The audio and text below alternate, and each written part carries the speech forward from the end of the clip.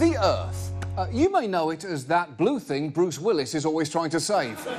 Or from its famous collaboration with wind and fire. Or just simply as that place where George Clooney lives. Anyway, the Earth had some genuinely bad news this week. A White House report that says global warming threatens every part of the U.S. This isn't something in the distant future. Climate change is already affecting us now. Now.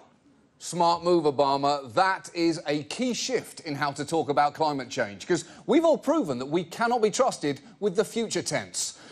We've been repeatedly asked, don't you want to leave a better Earth for your grandchildren? And we've all collectively responded, fuck 'em.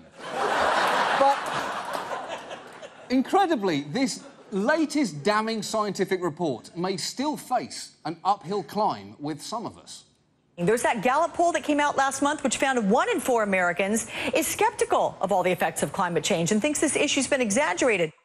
Who gives a shit?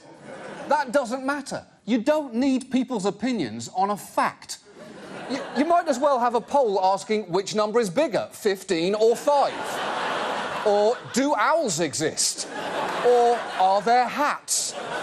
The debate on climate change should not be whether or not it exists, it's what we should do about it. There is a mountain of research on this topic. Global temperatures are rising, heat waves are becoming more common, sea surface temperatures are also rising, glaciers are melting, and of course no climate report is complete without the obligatory photo of a polar bear balancing on a piece of ice.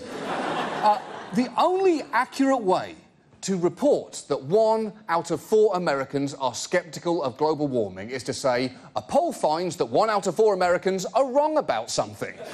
Because a survey of thousands of scientific papers that took a position on climate change found that 97% endorsed the position that humans are causing global warming. And I think I know why people still think this issue is open to debate, because on TV, it is. And it's always 1 person for, 1 person against. And it's usually the same person for.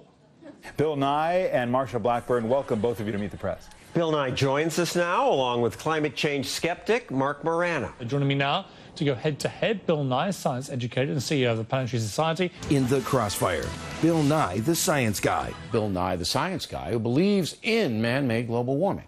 Yeah, that's right. More often than not, it's Bill Nye, the science guy, versus some dude.